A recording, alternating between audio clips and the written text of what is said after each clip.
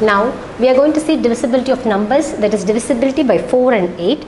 But first we are going to see divisibility by 4. Next we are going to see divisibility by 8. Okay, a number with 3 are, this is divisibility by 4. Okay, that is divisibility by 4. A number with 3 or more digit is divisible by 4 if the number formed by its last 2 digits is divisible by 4, the entire number is divisible by 4. So that means, what is the explanation? So you take any number, that means whether the number is, but you should take a number but the number is more than 3 digit, okay, more than 3 digit, 3 digit or more than 3 digit you can take. Okay, take any number but the number is 3 digit or more than 3 digit number you have to take. And what you are going to do, whether the number is divisible by what? Divisible by 4 or not, what is the rule? So you have to take the last 2 digit, you just take the last 2 digit. So whether the last 2 digit is divisible by 3 or not, first you have to find out. If the last 2 digit is divisible by 3, the entire number, that means the 3 digit number or more than 3 digit number, whatever you take, the entire number is divisible by 3.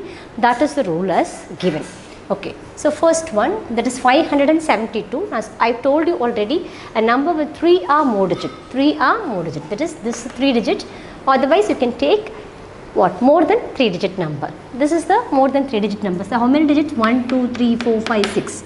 Okay, this is a 6 digit number. This is a what? 3 digit number. So, but you have to take the last 2 digit number, whether it is divisible by 4 or not. If the last 2 digit is divisible by 4, the entire number, the given number, whatever you take, whether it is a 3 digit or more than 3 digit number, is entirely divisible by 4. That is rule as given. Okay, let's start the sum. Okay, the number formed by last 2 digit, the number formed by last 2 digit, that is, what is the number? Ones, tens and 100, 572, ones and tens and 100.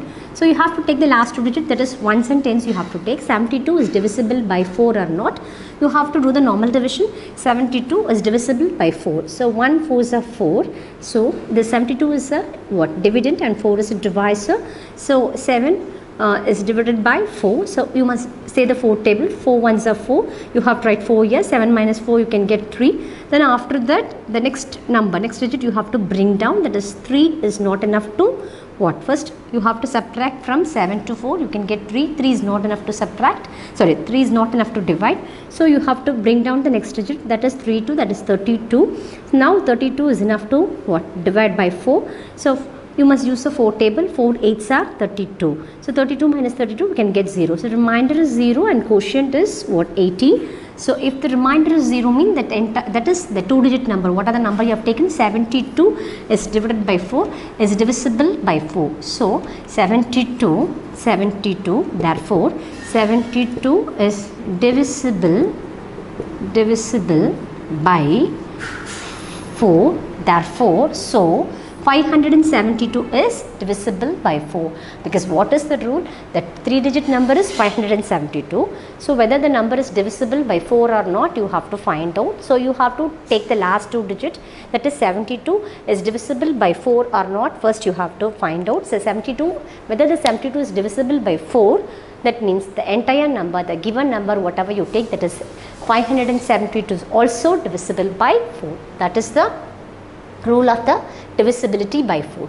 Now we are going to do the second sum. So this is a 6 digit number, that is, what is this? Ones, tens, 100,000, 10,000, lakhs, 7 lakhs 26,520, sorry, 7 lakhs 26,352.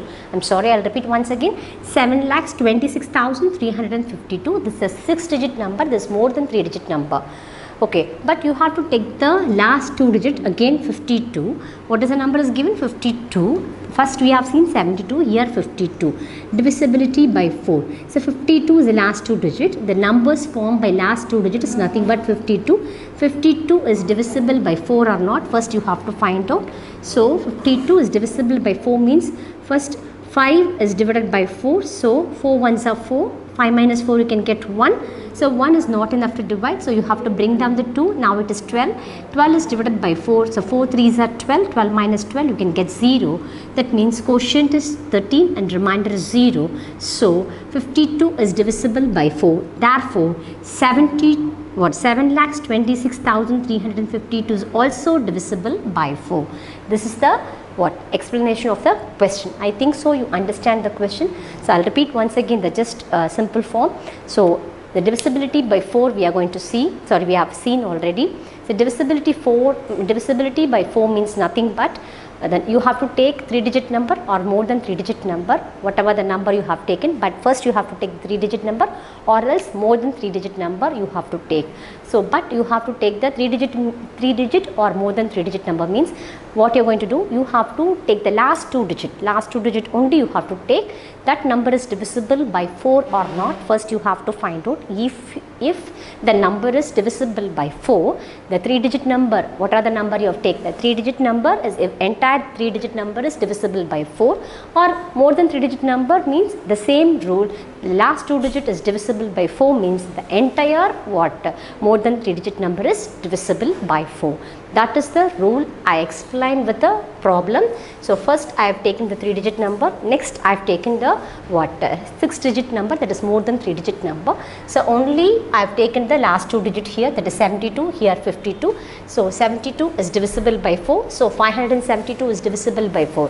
Here last 2 digit is 52. 52 is divisible by 4. So the entire number, that is 6-digit number, 7,26,352 is also divisible by 4.